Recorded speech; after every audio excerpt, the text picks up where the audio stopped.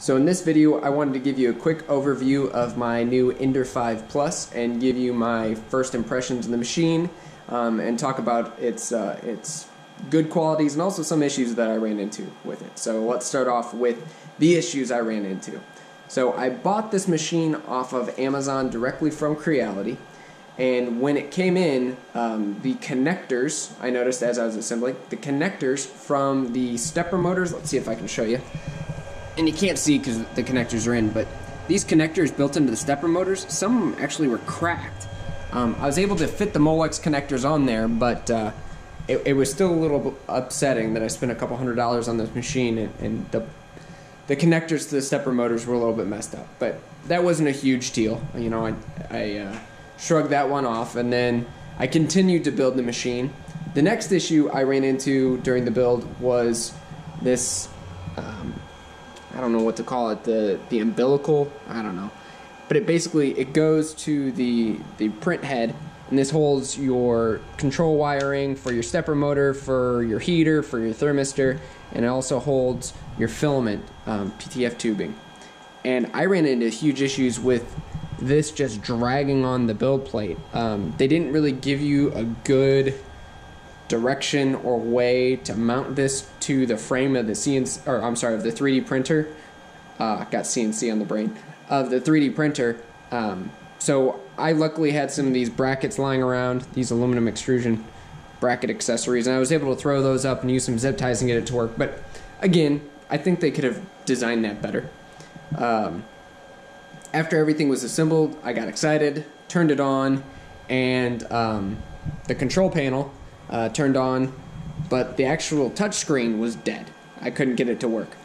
I opened up their control box. Turned out that they had some bad terminations from their power supply to the control board. So I had to fix that myself, which that really started making me a little upset. So took care of that one myself.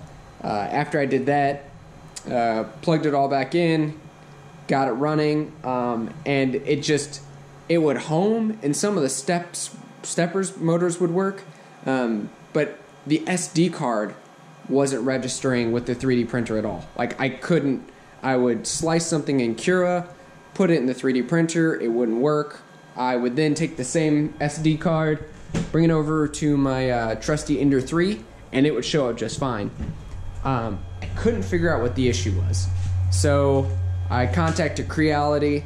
They were actually really responsive. Once I explained the issue, sent them a few videos, they were pretty responsive, sending me a new control board. I put in the new control board a week later once it arrived.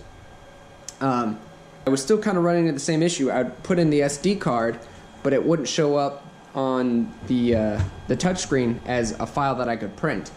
I contacted Creality yet again, and then that's when they explained that, and I don't know off the top of my head the exact reasons, but they said that a file for the Ender 5 Plus has to be less than, I think it was 16 characters, and couldn't have any special characters in the name, which I didn't know. So, my original control board may have been fine. I don't know. I wish they would have told me that to begin with. So, eventually, got it up and running, started printing with it, and it's been printing pretty well. I did run into a few issues where it needed power cycled to it a few times, actually, but that's not a huge deal. Another thing that I ran into that I didn't like about this is the filament runout sensor, which is there in the back with the blue light. It works great. It stops the 3D printer whenever the filament runs out, but the problem is by the time it stops the 3D printer, the filament's already up into the Bowden tube.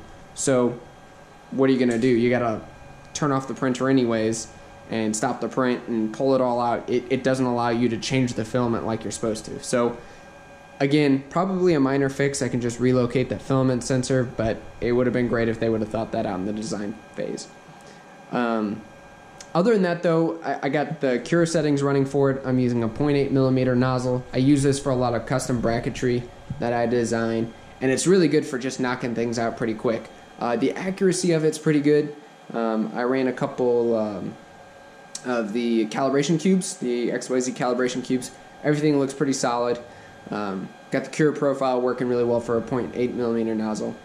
One thing I did do is I built this enclosure for it, and if you're using this 3D printer in any place that has, you know, a draft or a little bit chilly, I highly suggest one. Since this has such a large build plate, I was having a lot of warping issues. So I fabbed up this enclosure really quick, nothing fancy, and then I kept having to get down on the floor basically to use the touchscreen because it's originally mounted down here. I just got tired of that, so I moved the control box, for lack of better words, to the side, so as far away from the bottom as I could while keeping all the stepper motor leads original. And then I extended the touchscreen to up here so I can access it, and then I 3D printed this bracket to go onto it. And let's see if I can do this one-handed. Whenever the lid's shut, you know, you can still see the touchscreen and everything. So that's been a nice little change. Other than that, though, I've got it running. It's not bad. It's been working pretty well. So I'm going to stop talking about it, and I'm going to print something, and I'll give you a quick time lapse of the print, and then I'll show you the accuracy afterwards.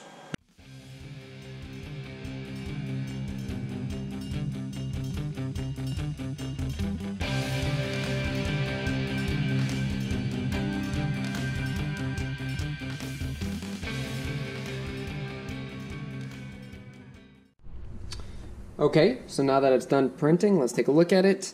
This is the calibration cube. It's normally supposed to be 20 millimeters by 20 millimeters. I scaled it to 200% just because it's a bigger 3D printer and it's printing with a 0.8 millimeter nozzle. So I decided to scale it up. So the printer settings on this, I'm using 40% infill. I'm using the standard Cura Ender 5 profile, but I did tweak a few settings. It's printing at a 0.64 layer height. I've got, I think, 3 walls, 3 top layers, 2 bottom layers, and I increased retraction a bit. And as you can see, it looks pretty good. Is it going to win any awards? No, but I don't need it to. It just needs to be able to print brackets. So that looks good. Let's get out the calipers and see what it's supposed to be. So it should be 40 millimeters, I believe. So let's take a look. And that's pretty good. So we got 40 millimeters there. We've got 40 millimeters there. Should have 40 millimeters here. Yeah. So that's calibrated really pretty well. As you can see, everything's 40 millimeters. So in summary, I have to say that the Ender 5 Plus is really a pretty good machine once you get it up and running. Getting it up and running, at least for me, was a bit of an issue. And I have to say, to Creality's defense, when I did contact them, they were very responsive about getting me assistance. But with a brand new machine, I shouldn't have ran into this many issues. So to summarize, I would say if you're going to buy your first 3D printer, get like an Ender 3. Those things are bulletproof. I love my Ender 3. It's a lot more easy going right out of the box. If you're a seasoned 3D printer or if you're a good tinkerer, you know, the Ender 5 Plus, it's still a really good printer once you get it up and running. So hope you enjoyed the video. Hopefully you learned something. If you have any questions, please put them in the comments, and hopefully I can answer them for you. Thank you very much for watching.